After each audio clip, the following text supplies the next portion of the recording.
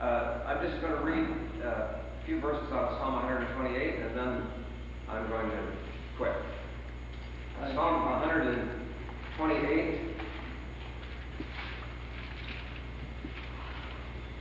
So,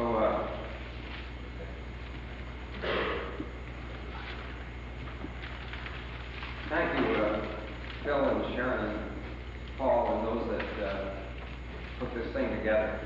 It's really very wonderful. Psalm 128, how blessed is everyone who fears the Lord, who walks in his ways. When you shall eat of the fruit of your hands, you will be happy, and it will be well with you. Your wife shall be like a fruitful vine within your house, your children like olive plants around your table. For behold, thus shall the man be blessed who fears the Lord. I like to tease Clara once in a while about her being my fruitful vine in the midst of the house. And the children like olive plants around your table. But I was thinking about this the other day. Your children like olive plants around your table. And to be around the table is almost a forgotten thing in America.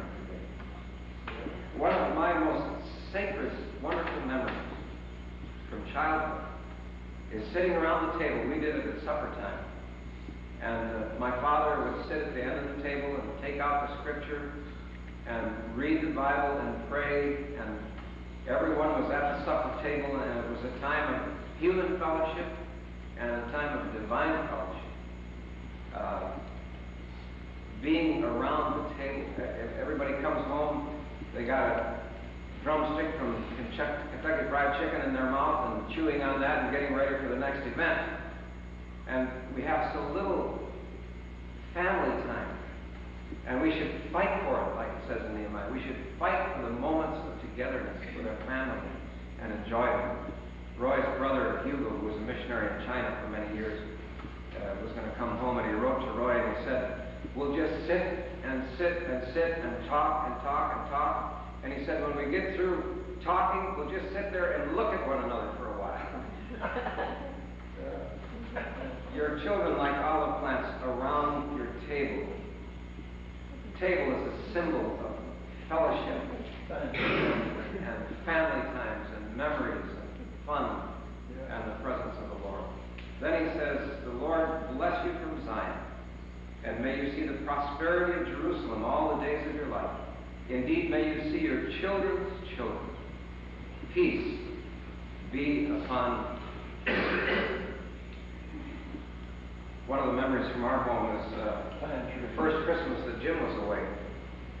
And he'd gone to California to be a youth pastor, and we all sat down at Christmas Eve, and we were happy. It was Christmas time, but we were a little sad, too, because there was one place missing. And that's just life. So we had just, Jim had told us he wouldn't be able to make it, and we sat down and said the prayer. I think we just said the prayer and just started eating when we heard a knock at the door. And here was Jim, half dead. I think he drank 30 soda pops on his way from California to Texas to stay awake because he wanted to be at the table. He wanted to be with the family. And so I just would like to express appreciation to Mom and Dad Riveness for giving us all such wonderful memories.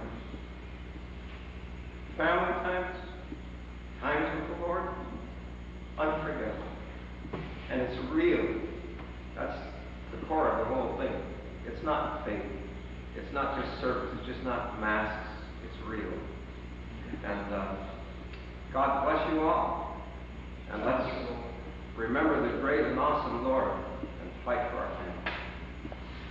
Father, we thank you for your word this morning. Thank you for the song. We thank you for really wonderful times of fellowship that we've had together. Pray for all of the new additions to the family through marriage and the new generations that are coming and that are here with us even today. May every single person feel welcome and part of this great Riveness clan.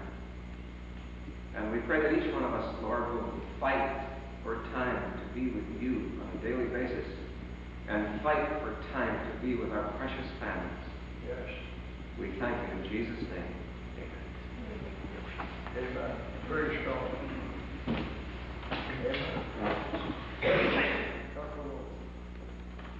You may have wondered why we have two services today, but I think it's important for us to meet together in the whole atmosphere of family and exalt the Lord. Give praise to Him. Without the grace of the Lord, without the mercy of God, none of us would be